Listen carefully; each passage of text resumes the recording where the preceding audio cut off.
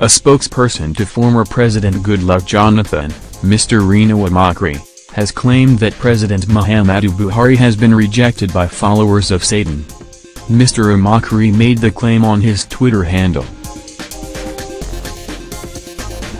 He was reacting to the description of President Buhari as ignorant by the US-based Church of Satan, following the murder of 2 Catholic priests and 15 of their parishioners in Bulam, Bin State, on Tuesday.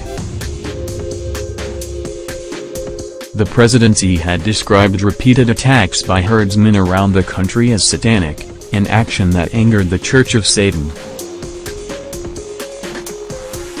Responding in a coarse tweet, the Church of Satan said, "President Buhari is ignorant.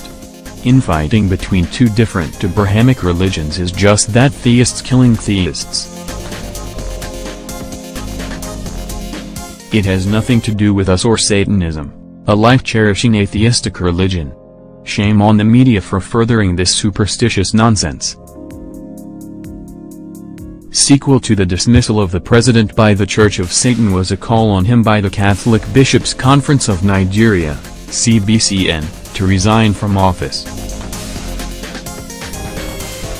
The call was made in a statement jointly signed by Most Relevant Augustine Ikubs, Archbishop of Benin and CBCN President, and Most Relevant Kamilisama, Archbishop of Ikotekpin and CBCN Secretary. The CBCN based its call of the failure of the president to arrest the country's descent into anarchy. The bishops urged the president to take the path of honor by stepping aside to save the nation from total collapse. On Friday, Mr. Omokri, on his Twitter handle wrote, "Within 24 hours, the Catholic Church rejected Buhari and the Church of Satan followed suit.